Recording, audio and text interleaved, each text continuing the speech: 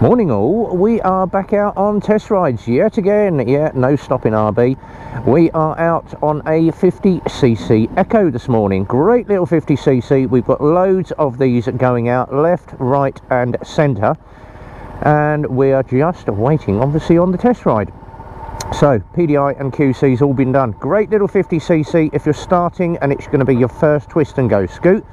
Two little storage pockets, little bit of storage under the seat, not enough for a helmet, but you'll get your locks, your chains, your wet weather trousers and your jacket under there.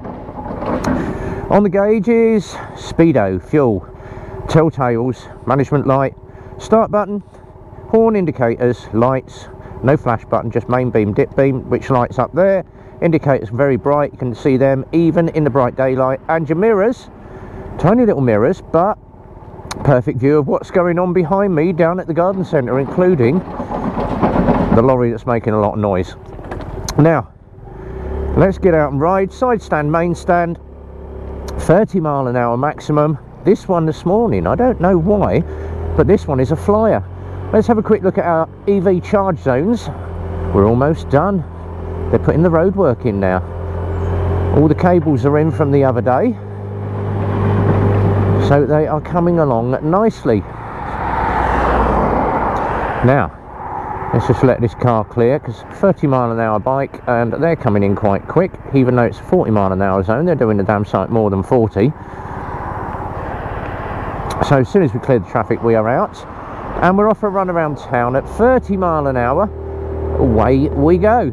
So to get it up to 30, 1, 2, 3, 4, 5, 6, 7, 8, 9, 10, 11, 12. There we go, 12 seconds to get yourself up to 30 mile an hour. Don't have to worry about a speed camera this morning. We're not going to be breaking any speed limits. Now climbing a hill, it will do about 25 mile an hour with the weight on it. Now I am just over 12 stone, 5'10", 32 leg, as everybody knows by now. You know more measurements than I do. But if you're a younger rider, you're going to be a little bit lighter. We'll get up to speed a little bit quicker. If you're a heavier rider, then be prepared to take your time. But around town, Putin to college, school, off to work on a 50cc, you're going to get a good 100 plus to the gallon out of one of these. Tank holds about 4 litres, so that tank will last you literally a good week and a bit, unless of course you're doing about 20 miles a day. But once you hit 30, that is it. It will not go any faster. Little short bars, but it does handle exceptionally well for an Echo. And we are going to basically do the reverse of the route that I did the other day. So we're going to crank up some miles, whack it all in, and obviously watching out for traffic. So it's just after 9 o'clock on a Friday morning, and we're going to have a poddle around, put about 5 miles on the bike. This one's going out to a female customer, Maria, so this is going to be her bike. So it's a test ride just to show how the bike handles and riding it around at 30 mile an hour. And I still get questions, and I'm still getting people asking, why do you go and put all that mileage on a new bike? Typical psycho. Oh, doesn't know where he's going. He's going up the path. Alright, cross behind me then. Wait until I've cleared, for God's sake. But why do we test ride so many miles? The reason being, some dealers will go around the block, do a quick 1 mile, 2 mile test ride. Yeah, bike's good to go, let it go mate, that'll do. A couple of days later, you've got an issue with your bike, you're back in the bike shop and they're going, oh right, well we need to book it in, but it's going to be 2 or 3 days until we can get your bike looked at. So you've got a brand new bike and you can't ride the damn thing. Hence why we put all the test mileage on. Any problems or any issues that are going to occur with the bike are going to be picked up in the first 10 miles, which is why we do a 10 mile test ride. 2 rides, 2 separate days, to make sure everything is hunky-dory, and I do this on every darn bike, which means a lot of test rides for me. But out of the, I think, 96 bikes we have done so far, we've not had any problems. Now the ones that we do get back is normally where the customer has not fueled the bike correctly. They've gone and put E10 in it or something, or they've not cleaned it, not maintained it, or not done their services on time, or just ragged it out of the box from day one. You have to run all bikes in. Now with the 50s, happy days, you can do 30 mile an hour all the time, because that is it. On a 125 you've got to take your time. 40 mile an hour first 500 miles or 3 months, and it's the same across most of the bike brands. You've got to be really careful and run the bike in religiously. So maximum of 40, little bursts of 45. Get your first service out the way. You can then open the bike up and do 50 mile an hour, maximum of 55. That will take you 2.5 or 3,000 miles depending on your brand. Am I going to get past him before the turn off? Yes I am. So that's 6 months or 2.5, 3,000 miles after. Once you've done that, then you can open the bike up fully. Now the first lot of oil in these is running in oil, just to make sure that the engine bed's in. Once you have your full service, or your first service, we change your oil out. Decent bit of 10W40 in it, and it's 10W40 bike oil. Don't go down Halfords and buy 10W40 and find it's car oil and put it in your bike. You will screw the engine up. Not only that, if it's a geared bike, you will screw up all the clutch system. Twist and go has a belt rollers and variator and a clutch, so don't have to worry there. But 10W40 car is not the stuff. It's 10W40 bike. And always check on your spec what the oil is. So it's going to be either MA1, MA2, JSO. Just check what your oil is before you obviously go and change your oil. So a lot of people do service their own bikes,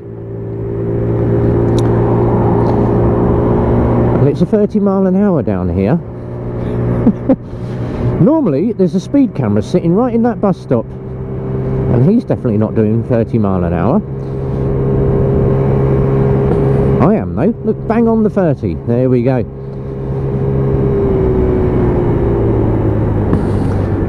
But for a first bike, now these are about, I think, 1649, so just over the £1.5. First bike, you're not going to go far wrong with an Echo.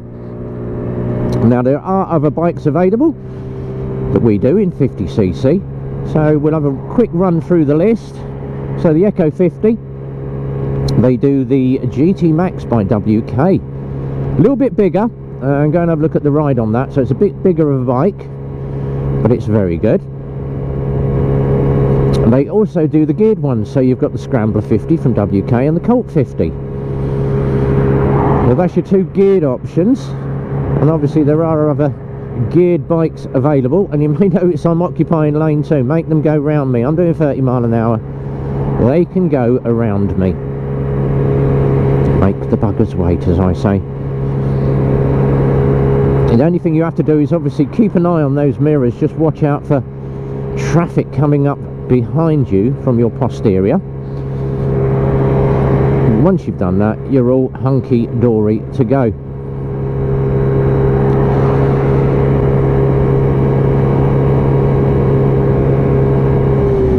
Right, so I'm going to have a little ride down here, round the top, down the dual carriageway, past the Asda and the football stadium. And then we're going to head back to the garage. That will clock up my mileage. So we are currently 6k in, which is about 3 miles. I always say kilometres is about half of that. And a quick little adjust of my mirror there. Let it bed in a bit.